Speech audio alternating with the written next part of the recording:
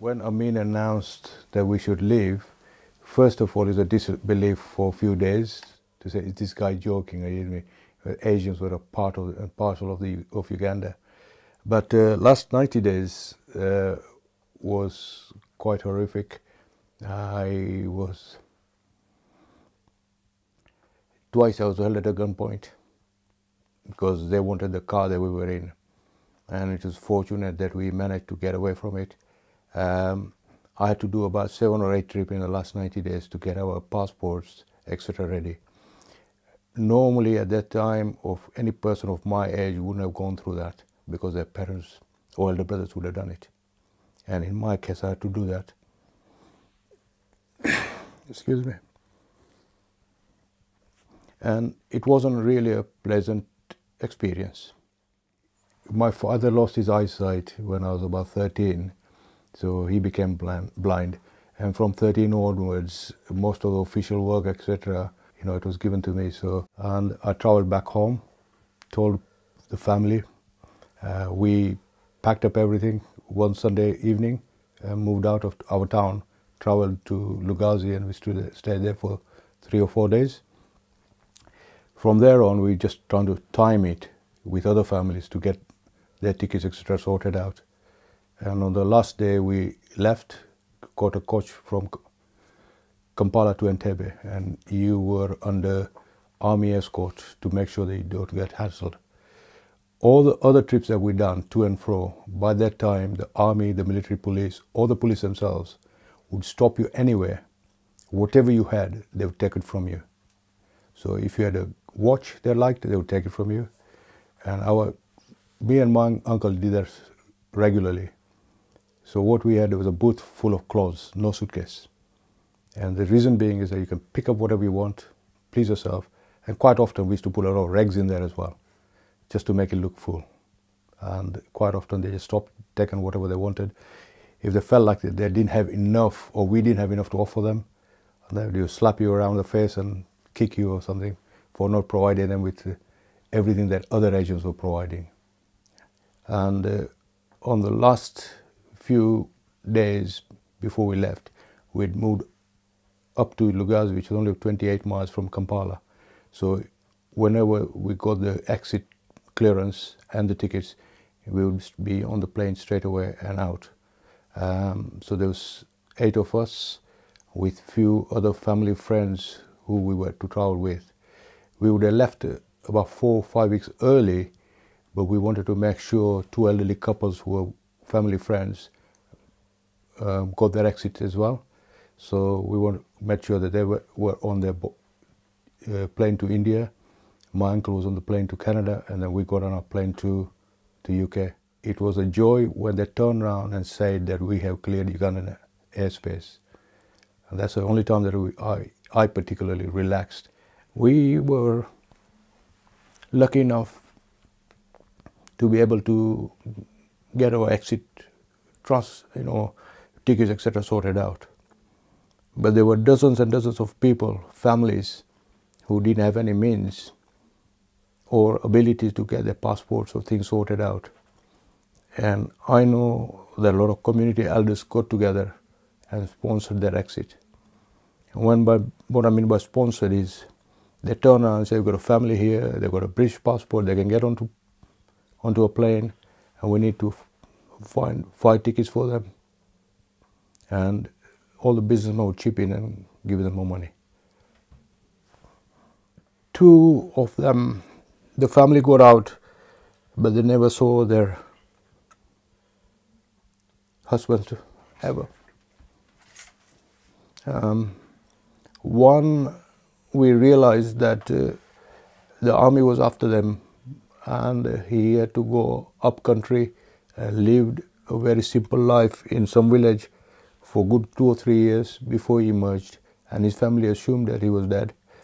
But the 2 people who left behind, we don't know what happened to them. The family has arrived in UK, and obviously Red Cross did a search for him, but they never found what happened to the family.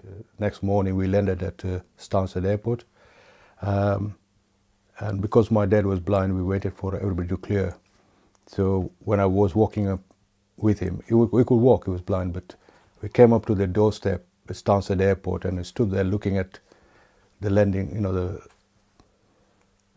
all the people who had landed, and the terminal, and we could see through the terminal. It was only 7:30 in the morning, and I remember one of the crew telling me, "Are you okay?" I said, "Yes." And I had a smile, and he looked at me and said, 24 hours earlier, that would all been a black women doing all the cleaning. Whereas 24 hours, you could turn around and see all the cleaners, etc. The tables turned completely. And that's, once we landed, we had to, obviously my sister had a little scar on a little wound on her knee. So that's why we were retained at the airport. I was actually taken to, me and my sister went to Bishop's Stortford General Hospital, where they wanted to keep her to make sure that she's not infected. So she was kept there, and I had to stay with her. So we were there for about 6 days. And in that 6 days, I got bored after day one. So there's a lady called Mrs. Hughes who came to see me from Red Cross. And I said, "Look, I'm getting bored. Anything I can do at the airport, let me come." So 2 days, 2 hours or 3 hours a day, I used to go to the airport, Stansted Airport. And rather than just hanging around, I started helping the volunteers who were tying up cases and, you know, broken suitcases. And it was quite strange that I was on the other side of the barriers as people were coming in. And a lot of people who I'd met 2 or 3 days earlier in Kampala, and particularly my school friends and people from Soroti, were walking past it. They were very curious to see me on the other side, saying, "What the hell are you doing there?" First memory of camp was very interesting. Interesting in a sense that my family arrived here a week before me. I was held back at Stansted Airport to allow my sister medical treatment, and a week later we joined. So I was put onto a train at one of the stations in London, I can't remember which one, and I was told that people will be waiting for you at Honiton station. But when we got to Honiton about 4:30 or 5 o'clock, they had taken trouble to station one person every 10 yards to make sure that all the carriages were covered, and that if they saw me, they would knock on the window. And they panicked because they couldn't see me in any of the carriages, because I was standing by the door about to disembark. And when I came out, friends and people from the camp would come out to look out for me, or the volunteers. It was nice to see all the people. It was a good welcome. If nobody turned up at the station, it would have been a bit of a panic. A group of friends that we developed, or that I developed at the time, were the volunteers. They were CSV volunteers, community service volunteers, and they were more or less similar age, 19, 20, and one guy called Dick Nash who came there, he had a Morris Minor, and particularly we became good friends, so we'd be out watching Exeter City play. Sports is one thing that brings a lot of different cultures and communities together. Regardless of color, creed, it depends on ability. And it was quite interesting that when I got here, there was football was already set up, and volleyball. So somebody offered a lot of hockey sticks, so we started a hockey team as well. And we had CSV volunteers and admin people who are quite proactive in trying to help you to develop links, develop games. So we had a gym on site. It was an old gym which quite a few of us went in there, cleared it out and used it. So we had indoor football we used to play, and then once we got a good enough team, we went to play outside. I remember beating some Exmouth College 9-2. When we first started, within first 10 minutes we were losing 2-0. And then we told everybody to forget about all the warm clothing you were wearing, take it off, keep on running, and they'll keep you warm. We ended up winning that game. Sports was important, yes, because it helped us to meet a lot of local people at the time, which we thought that may last a few more months. But come January, it was announced that within a week, all those who were left, apart from a handful of families who were going to be located locally, that we were able to move out and move to Foldingworth. We were transferred to Foldingworth. So we lost a lot of contacts in that case, but it was one good way of actually meeting not only the local people, but also people who were interested in football. And being in my situation that I came across, doing all admin work, etc., I used to pop in for a couple of hours into the admin office every day, particularly to do translations, and particularly building a confidence with older generation, saying, you know, they would ask you questions saying, I've been nominated this place, what is it like?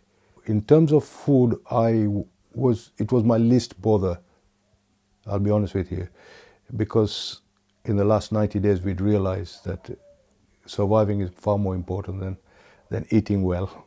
I know there was a lot of kerfuffle when we first started it. People were saying we did Indian food, and the camp administrators were very good, very perceptive in that way. Is they got people involved. There were Indian cooks that got to do the cooking. It did quite a lot because it humbled you to see how many people went way out to help you. And particularly people who we never knew, who turned up, who came up and said, I was here, 3-4 months ago, making beds, cleaning the huts, because you got to realize these huts and the camp was closed for almost 2 years. So they had to clear out all the cobwebs and everything, make everything work, make everything habitable. All those volunteers, all those unpaid people who spent hours and hours helping us out, community service volunteers were brilliant. WRVS ladies were brilliant. They were always on the ball. If they saw you walking around without a jacket, they would call you in and say, would you like a jacket? And if they couldn't find the one that fitted you, I'm sure within a couple of days they'd find something that fitted you. And I think that momentous effort that they did between October and first week in November, when most of the agents had arrived, and you've got to realize there's a condensed 6 weeks period and 28,000 people arriving. So everything did a brilliant job. And all I would say on behalf of all the Ugandan Asians is thank you. I left camp in 1970, so I would be just over 18, coming to 18th birthday. 18th birthday would have been June, and I left in March. Honiton we left in January 73, and we were transferred via train. Half a dozen of us helped the rest of the baggage crew to bag all the stuff, put it on trucks at Honiton camp, offload it at the railway station and put it on the train. And the journey itself, I remember very well because there was all the food and drinks, etc. on the train. And apart from a few girls who joined us, 8 or 9 of us volunteers, and some other CSV volunteers who traveled with us, were ferrying food up and down. And obviously, once we got to Market Raisin, they had volunteers there to offload stuff for us. This is in Lincolnshire where we got transferred to. Leaving camp was a bit sad, but we had to move on. We knew that we were going to go to a better place. Leaving camp altogether, we left it in March 73, and by that time I had secured a place in Hall Green College in Birmingham to go and do my O-levels. Unfortunately, it didn't happen that year because of all the transfers and transits, etc.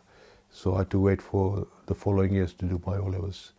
In the meantime, I did a couple other courses, and we settled in Birmingham. From there on, we just looked at all the sports, everything that we could do. There was a large community of Asians there, particularly Hindus, and not only that, but a lot of people from that my father knew had a shared history in Kenya were actually in Birmingham. So when we settled down, we would get a knock on the door, and people would turn up and ask for my dad's name and say, "Come in," and then you suddenly realize that these two guys are meeting after 50 or 60 odd years. Academically, it was good because I started O-levels, got through that quite easily, and then A-levels and a degree at Warwick. Family-wise, it was good. It was a struggle. It was a struggle in a sense that obviously my sisters were working. I was a student, so but we managed. The first 3-4 years were difficult. But one of the things I thoroughly enjoyed at the time, and I'd found out when I was in Uganda, that a lot of band called Santana and Jimi Hendrix. So first thing I did when I got to Birmingham was go to a concert. When I joined Holguin College, there's another long-haired layabout who turned around and says, "Oh, you interested in this? I've got 2 tickets for it." We paid £2.50 to go and see Frank Zappa. The experience of camp taught a lot of people a lot of things, and in particular, things like doing good for the community. I know a lot of Ugandan Asians who have done well in terms of prosperity and everything, but then I know far more Ugandan Asians who's done well for the community. All the friends I've known from school, from Uganda, from my town, they've held a lot of community positions. They contribute a lot of the community. Not all of us go for accolade, are you with me? There are a lot of friends who donated, lots of people who came, particularly businessmen who came in the 70s, who when they left camp, they had their old business partners who were in Uganda, were in this country. So together they had the skills, but no capital.